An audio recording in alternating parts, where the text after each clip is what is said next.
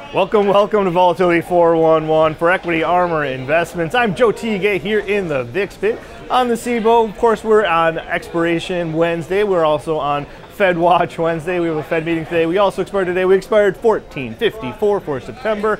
14 handle for the VIX on the low end of the range as it's been recently, in spite of the fact that we have everything going on around the world, not the least of which is the conflict between Saudi Arabia and Iran. Of course, the oil situation we got going on over there.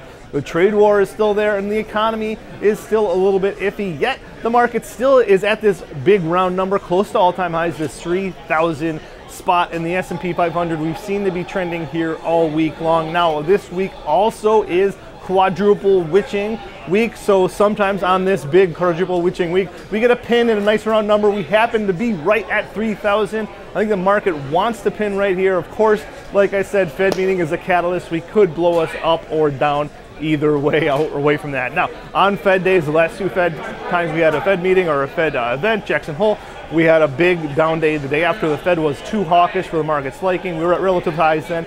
The Fed talked him down. So market's expecting a cut. We're probably going to get some hawkish language also. So what will that mean for the market? I want to just keep my powder dry during the announcement. Watch to see what happens. Maybe fade the first move, or look what happens on Thursday and Friday. I think those will be the real moves in the market, and we'll follow those. Of course, markets moving looking forward into October. October, a very volatile time of the year, very important for stocks. Also, it sets up the fourth quarter for all of the stocks, which is a very big quarter for equities. So, behind me in the VIX bit, we got the front month, October, right at 17 right now in that future.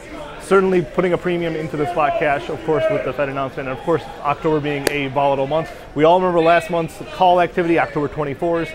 Those are still weighing heavily on this market. With the VVIX still at 104, people are still expecting a lot of movement in that VIX future, in spite of the fact that there's already a $2.25 increase over the cash.